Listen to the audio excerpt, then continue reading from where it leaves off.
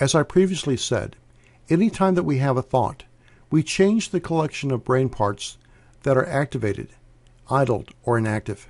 By the way, activation is a matter of redirecting oxygen-carrying blood flow to those parts. This in turn results in more electrical activity. This is one of the best examples of how thought changes the organization of energy in a major part of our body. However, that is most definitely not the end of the story.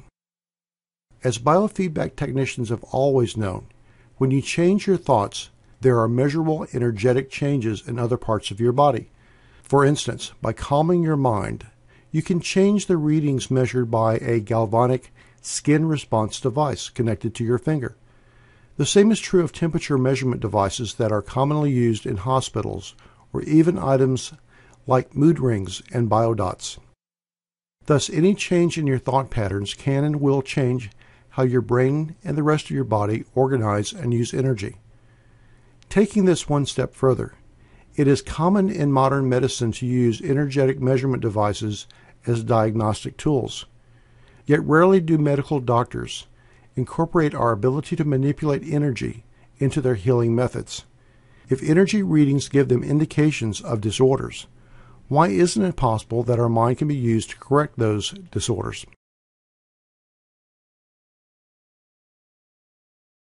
The use of suggestion and imagination to create behavioral and even physical changes has long been emphasized by trained and qualified clinical hypnotherapists, as well as others who use hypnosis as an adjunct to their field. They have used traditional, direct, and permissive techniques as ways to create desired changes. Many of these methods are either a half a century or many centuries old. At the International Hypnosis Research Institute, we emphasize the mastery of these older techniques as a prerequisite. Then we add to them newer techniques which have been implied by modern science. The result is an enhanced human communication program called Advanced Neuronoetic Hypnosis. Despite the rich history, traditional hypnosis and related fields like Freudian psychoanalysis, theories and practices are basically over a half-century old. Even popular ideas such as cognitive behavioral therapy are at best several decades old. A&H is based upon the latest thinking and research found in psychology, medicine, neurology, and physics. The underlying basis of A&H thus includes recent research, findings, and theory involved in neurology, theoretical physics, mind-body integration, and even artificial intelligence.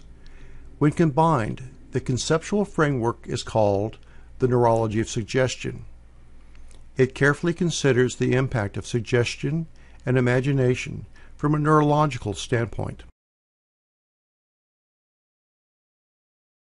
Practitioners who wish to learn these concepts are invited to enroll in the A&H certification program, which is comprised of 12 separate distance learning courses and includes over 75 skills. Please note that these skills are not meant to replace your current approach, such as CBT. Rather, these skills are intended to make you more effective regardless of your preferred methods.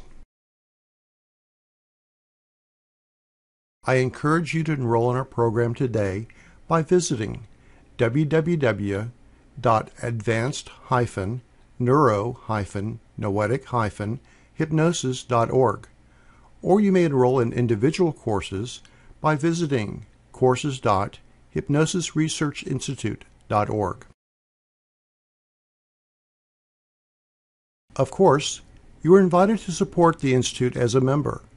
As well as other benefits, our small membership fee includes one free course which may be applied to your A&H certification.